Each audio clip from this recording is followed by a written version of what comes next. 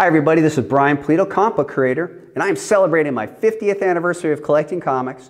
Every day during the month of July, maybe a couple more days, I am showing you comics I love and adore and why.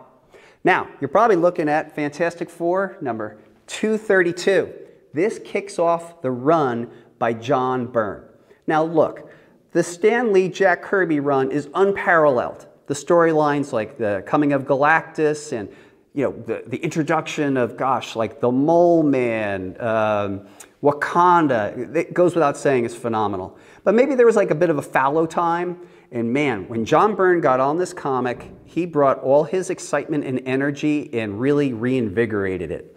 I think he stayed till around issue 273 or something like that, but this kicked off a delightful run in the mid-80s, I believe. I'm guessing here. I should have did my research before I talked about this, but it was just so much fun, and you can tell that John Byrne, as writer and artist, really loved the characters and was really, really having fun. And I think he had a lot of ideas, and it was great stuff. I'm sure it's around as an omnibus, but this is another one of my favorites, John Byrne's run on Fantastic Four. John Byrne was the man and still is. Talk to you tomorrow.